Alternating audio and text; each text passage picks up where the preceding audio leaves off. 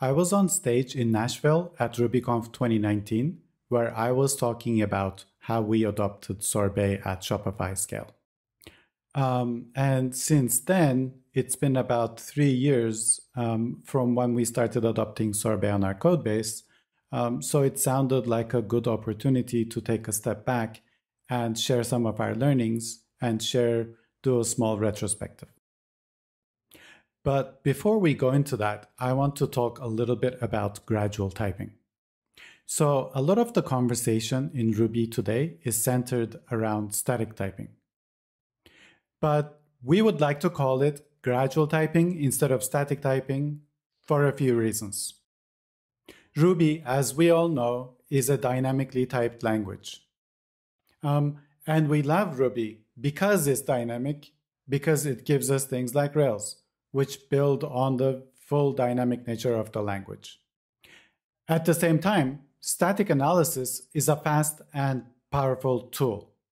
For example, on our codebase, our core monolith at Shopify, sorbet can do full parsing, understanding, and type checking over 40,000 files in seconds. So in this example, it takes about 25 seconds to run on a developer machine.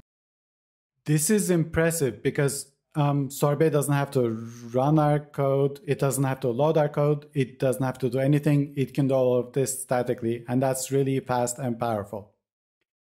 But we also don't want to turn Ruby into another language, something like a coffee-flavored language, for example. At the same time, our code bases are huge. At Shopify, like I said, we have over 40,000 Ruby files in our core monolith. And if we wanted to do static typing, it would mean that we would have to add types to all of our files, or maybe even better, we would have to rewrite our code base in a different language, but we don't want to. We love Ruby. So gradual typing is the best middle ground. And the reason why we like to call it gradual typing is because you don't have to go full in on types from the get-go. You can adjust the level of adoption that you want as little or as much as you want. So that's why we'll be talking about gradual typing and not just static typing. Before we embarked on this journey, there were few challenges that we needed to solve.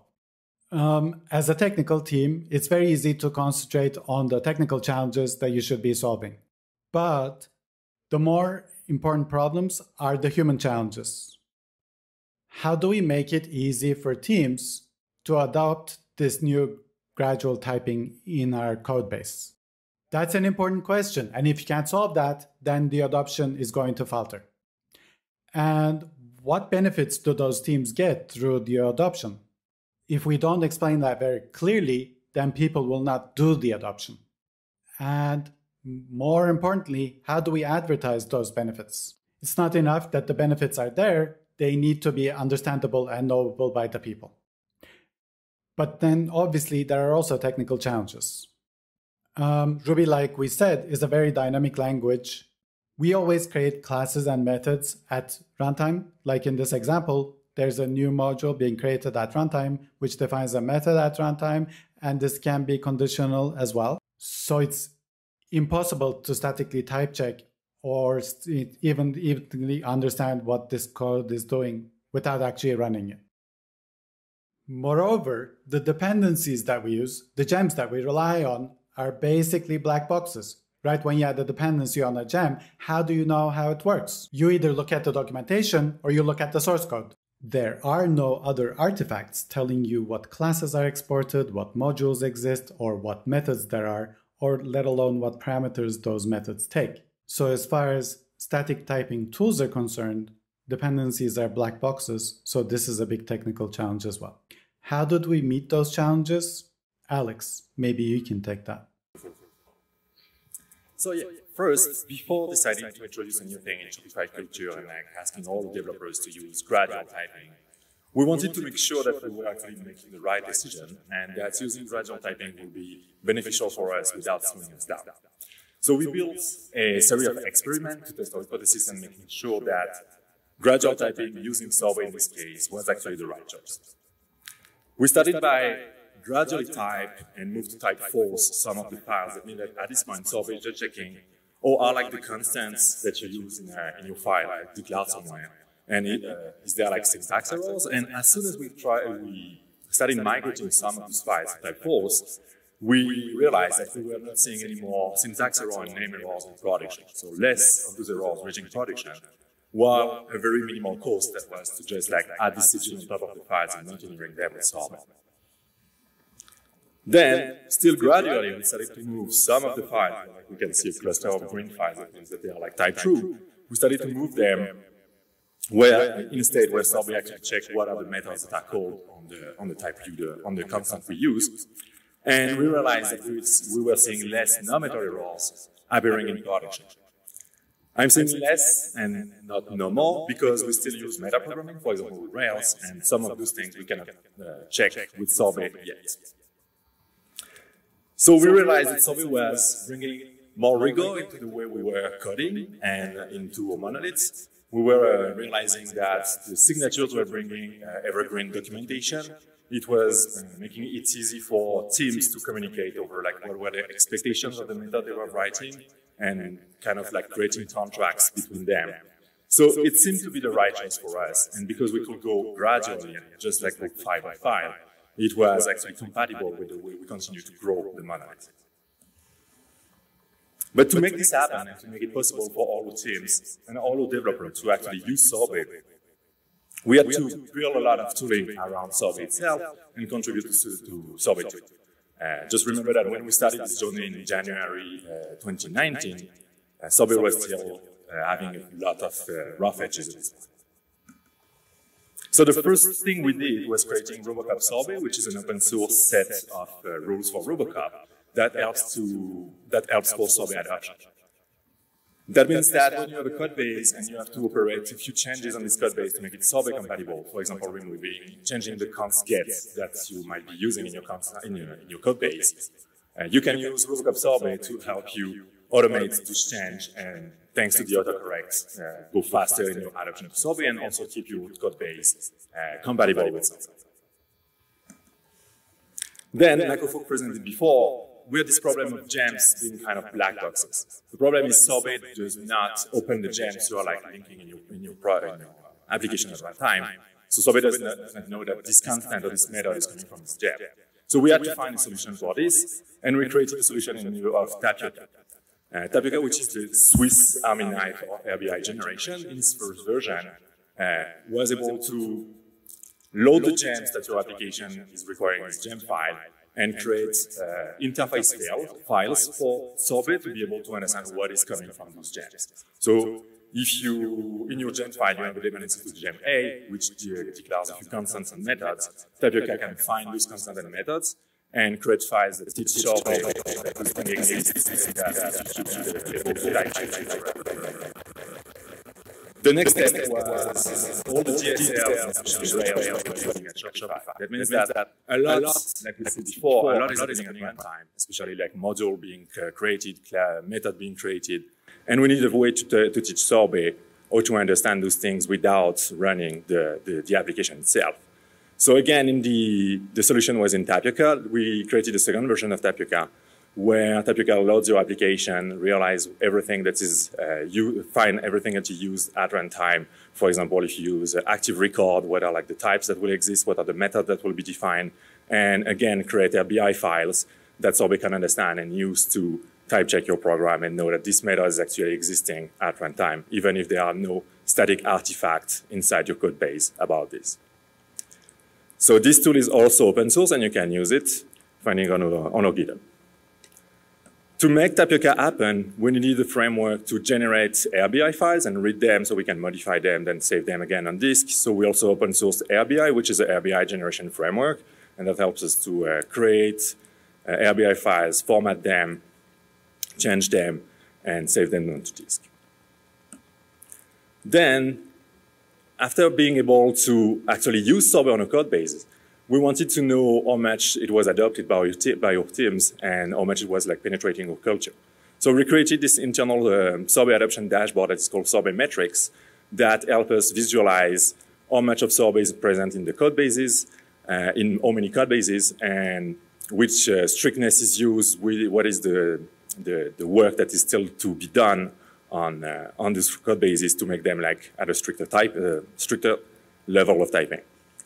And because we wanted to be able to share this with the community, we also open sourced this inside Spoom, which is our toolbox for Sorbet enthusiasts that brings all the visualization that we're using in our internal dashboard to the open source community. It's also coming with a few tools to bump your files to higher strictness automatically, verify that the highest strictness possible is used in the file, to also communicate with Sorbet over language server protocol. And so anything you want to build on top of Sorbet, you could be using Spoon to do so.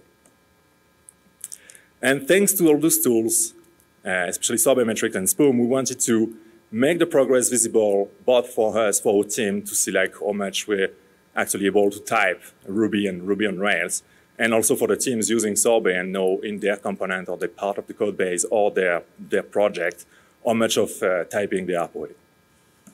So using Sorbet metrics, and actually this report is generated by Spoom itself, we can have this kind of dashboard where we see like how much of the files are like still at type false, which is in red here, or at type true, which is in green, or higher strictness, which is like the darker greens. We can see like the progression in this code base and how much of the files have been typed as we are going over time. And we can see, for example, that in our monolith right now, we have like only 8% of files that are still at type false. That means like something like 39,000 files at type true, which is very, very encouraging for us. It also comes with this nice circle map that shows you what is the shape of your code base and where is the strictness. So you can see that the green dots, the small green dots are actually like the files. The strictness is like either green or red, depending on the strictness used. And the more the circle are dark, the darker green the circle are, the more strictness you have in this area of the code.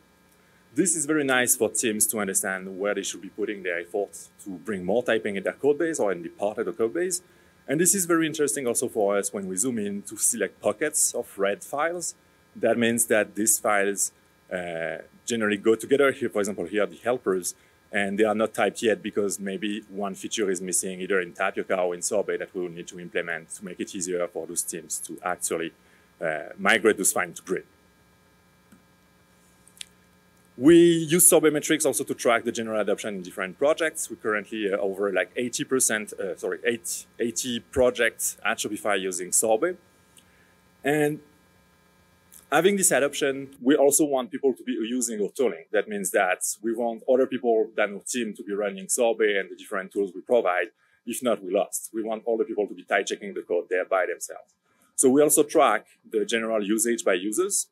How many users run the commands how many times. And for example, here we can see that we have like over a few hundred users, distinct users running Sorbet more than a few thousand times a day, either on CI on their local machine. And it's super interesting to see them like running this on their local machine. That means they're catching type errors even before running the full suite on CI. That means you saving time, faster feedback loop. Everybody's happy. At the same time, we also want to encourage people to add more strictness into their part of the code base.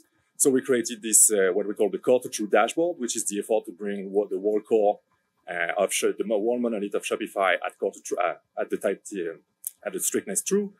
That means that we have a script using Spoom that is like computing what is the list of files still at type false and what are the errors that will appear in those files if we were migrating them to type true.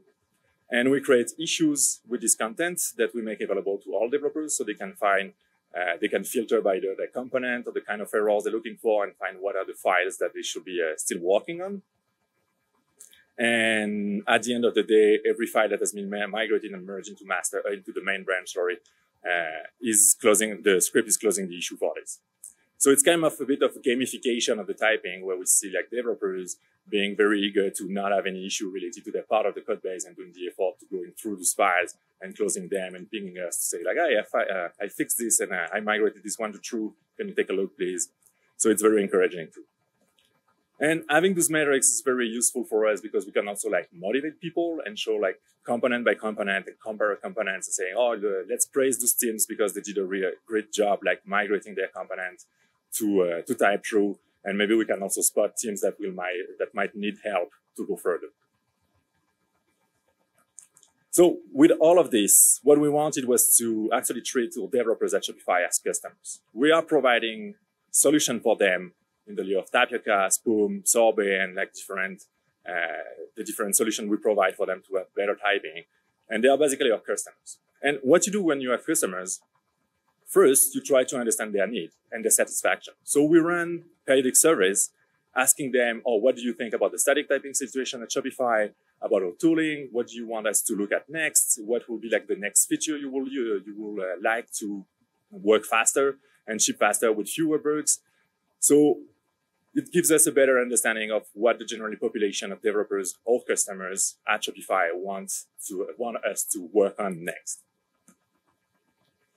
And like you do when you have customers and you create a solution, you also provide very exhaustive documentation. So we have a lot of internal guides on how to use Sorbet in Shopify Core, on to bring Sorbet to other projects in Shopify Core.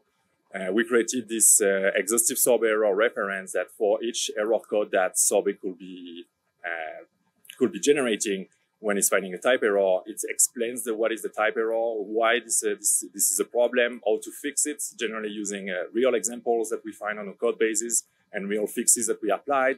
And we try to provide as much guidance as we can, for example, around like what kind of patterns can you use to better type your application. And like you will do when you have customers, when you have a problem with your solution, you should be providing support. So we have this running support on Slack, where we provide like a support rotation, and developer can ask in real time question about like, oh, I'm stuck with this. How can I like type with this? And we're trying as much as we can to move those people to use Discourse so they can be like more self-serving solution where they ask questions and they answer themselves. And we try to create, using Discourse, like a better understanding of what is Sorbet and gradual typing in Ruby to kind of like move the general erudition about typing in Ruby up in the company. And I will give the mic back to Ufuk so he can tell us about the learnings we made. Thank you, Alex. So after doing all this work and after like 3 years we've spent doing gradual types adoption in our code base, what are some of the learnings? So I want to, before we go into technical learnings, I want to again point out a methodology that really worked for us. And this is the lean methodology, the build, measure, learn loop. And the tighter you can execute this, the more progress you can make in the right direction. So what we've been trying to do is to build something small, to show that to our customers who are the internal developers in our case as early as possible, and then to measure the effect and the impact of that, and then to take those learnings and then decide on what we want to build next. We've realized that that's a good way of building a product. And on that note, like Alex said, we've been treating our developers, internal developers, as our customers, and we're fully aware that we're actually building a product for them. And we're not falling into the pitfall of, oh, we're just creating a technical solution. We're actually building a product that real people will be using to get their jobs done. On the technical side, we've quickly realized that the longer you stay on typed ignore for your files, the more technical debt you're incurring. So for Sorbet, when you have a file at typed ignore, Sorbet completely ignores that file. So it doesn't even read it. So it doesn't consider anything that's inside that file. So for example, if you have a class foo in a file and you've marked it as typed ignore, but then you have another file that's declaring a bar that subclasses from foo, and you want to type that file, now you will get errors because Sorbet doesn't know what foo is, because it's never read the original file. So this becomes infectious. We did need to be on typed ignore for a lot of files early on in our adoption, but we quickly realized that this was a losing game. So we built our tooling to make sure that we moved out of typed ignore as fast as we can. So our recommendation is to aim for typed false on your original adoption, and then to move up from there and to completely not have typed ignore at all. We only have about a handful of files in our 40,000 file code base that are typed ignore, and those are like either hard to type or very standalone files. We also realized that it's very important to keep things up to date automatically or to force people to keep things up to date.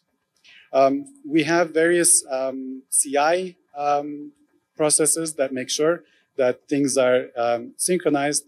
For example, this is a screenshot from one of our CI checks that makes sure that all the files can be are at the strictness level that they can, the highest strictness level that they should be at. For example, in this case, by the way, this is a spoon command that's running, so this is available in open source. You can use the same thing in your code bases on your CI as well. So this spoon command makes sure that there are no files that can be bumped to type true in this case. In this case, there is one file, so we create an error that the user has to fix to continue with their PR.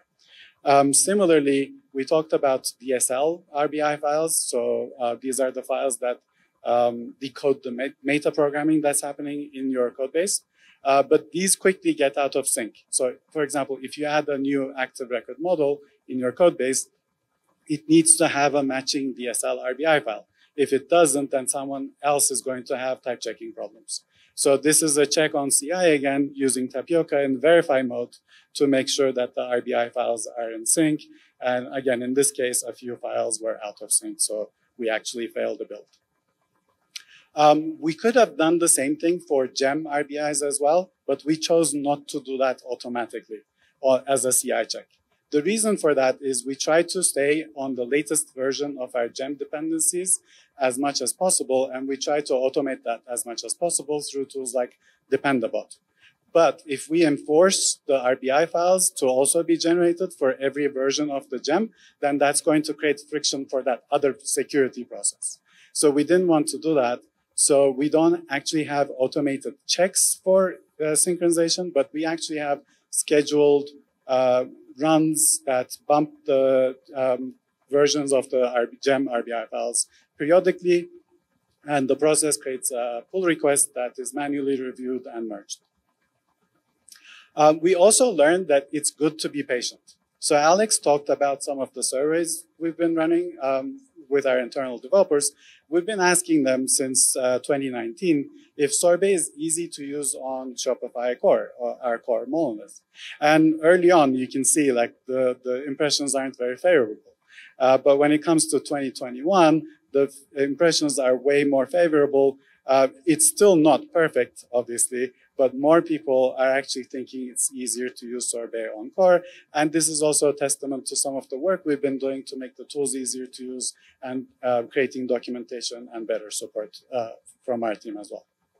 At the same time, originally when we asked people if sorbet ever caught an error in their code, the responses were 50-50. But now, 2 years later, 78% of people are actually saying that sorbet caught an error in their code, and most probably before it was shipped to CI or let alone production. So this is really good. And this is also a result of the increased typing in our code base over the 2 years as well. We've also been asking people if they want a friendlier syntax, because one of the complaints we've been hearing is the sorbet syntax is like a little bit cumbersome. And originally lots of people thought that too. But you can see that the numbers are dropping as people are becoming more familiar with sorbet and how to use it. And we've also been asking them if they wanted sorbet to be used and applied in other Shopify projects that are outside our core monolith. And again, originally people weren't really hot on that, but over time they see the benefits, they understand the benefits, and they've been asking for sorbet to be implemented in other projects, even without being triggered by our team. We're seeing adoption grow. Another thing we've learned that use the right tooling is an accelerator. For example, we've been beta testing the Visual Studio Code extension of sorbet that brings the language server protocol in your editor. And we've realized that that's a huge accelerator. So being able to see sorbet violations inside your editor is huge. But more than that, autocomplete is amazing. And refactoring is even more amazing. So the sorbet integration is actually able to rename your constants or rename your methods across your whole code base. And it makes sure that there are no like instances that are left unrenamed. We've heard over and over again that this type of refactoring is improving people's lives and making them more productive. We've also heard from people that the fact that Tapioca is generating RBI files for gem dependencies makes it easy to understand what is being exported from a gem. So it actually kind of creates a documentation that lives in your code base. You don't have to go and look up the method definition. You can just go to the RBI file and see what the parameters of a method are, or what methods there are on a class or a module. We've also learned that it's not enough to just use the tools or to build your own tools. We need to also fill the gaps. So we had to contribute heavily to Sorbet. So Stripe is not a Rails shop, but we're a Rails shop. So we have a little bit of a different problem. We needed Sorbet to understand some of the Railsisms. For example, active support concerns are used heavily in Rails code bases, and Sorbet didn't really have a good understanding of concerns. So we had to contribute that. Similarly, we tried to stay on the newest version of Ruby in our code base. We tried to do our migration 1 or 2 months after a new version of Ruby is released. And Sorbet needs to understand the new syntax that's coming with each Ruby version. And we've actually been helping the Sorbet team to migrate the Sorbet syntax, the Sorbet parser to 2.5, 2.6, 2.7, and lately to the 3.0 syntax as well. So it's not enough to just use the tools. You need to also contribute back, fill the gaps to make the tools better for yourself and for the whole community. The final lesson is you shouldn't be getting in the way of people doing work. If you want adoption to happen, you need to ramp up gently. And this ties back to the concept that I was emphasizing at the beginning of the talk, that we're doing gradual type adoption. And because this is gradual type adoption, it's totally okay to start slow, to start at the low strictness levels, and then to gradually turn it up as people are more comfortable and as you are more comfortable using the tools. If you get in people's ways, they will stop using the tools that you give them. So go gently, go slow, and build on the full gradual nature of the typing work we're doing. And on that, we wish you a happy typing. Thank you.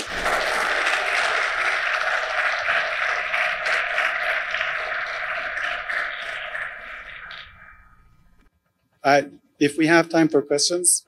Various things that you tested to get improvements. Can you speak to the friction you may have experienced from going from dev to staging to production in doing this, and also any performance improvements or losses that came as a result of introducing these things? Do you have any thoughts on those? Okay. Just to make sure I'm understanding the question, let me just repeat the question back. So you're asking what was the journey going from development to CI to production, and if we had any performance implications going there, right? Correct. Okay. So the journey going from development to CI to production is actually quite seamless with Sorbet, but there's a performance implication because Sorbet does runtime type checking as well. And runtime type checking is obviously going on in the background, is using CPU cycles as well. So it actually has a performance hit. In our case, we decided that we don't want that to run in production. So we've been turning off runtime type checking in production environments, but we're running the runtime type checking on development and test environments. And because of the gradual nature of typing, runtime type checking is actually very helpful because it sometimes catches some of the assumptions that you're making that were wrong. So it's very fruitful to run with runtime type checking on in test at least. But we didn't want the performance overhead in production, so we've been turning it off. What is your stack in production? Is it AWS, or how do you deploy it? Or what do you have in production? Okay. The question is, what is our stack? Is it AWS or something else? So we're based in the Google Cloud platform. But for more details, I suggest you go to our engineering blog. There's like lots of content talking about our stack. I don't think it's appropriate for me to go into all of that here. Thank you.